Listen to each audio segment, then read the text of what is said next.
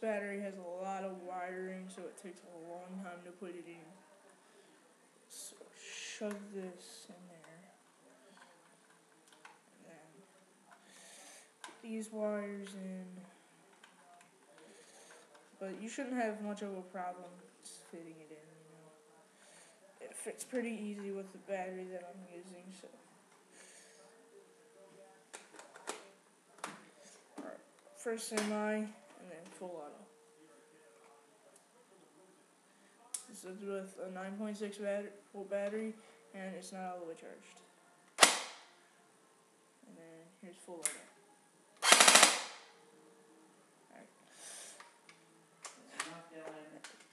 Dad, I just got to do it with the 10.8 now. Right, now I'm going to switch batteries. Oh, yeah.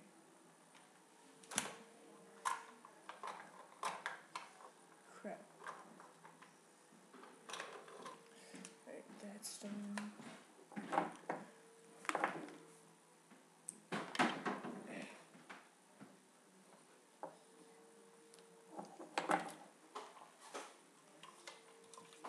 Alright, this is my 10.8 volt.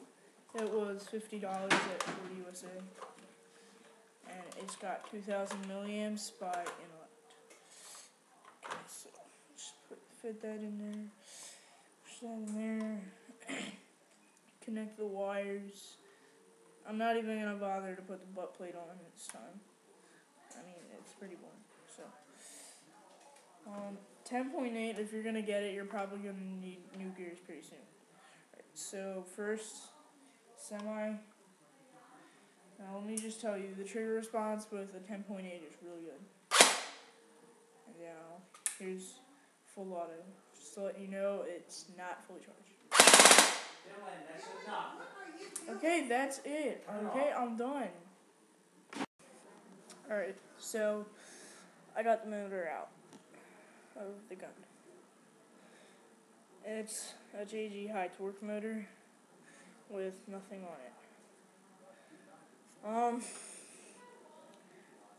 You know, nothing great about it.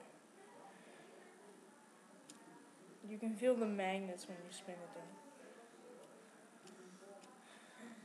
Oh well.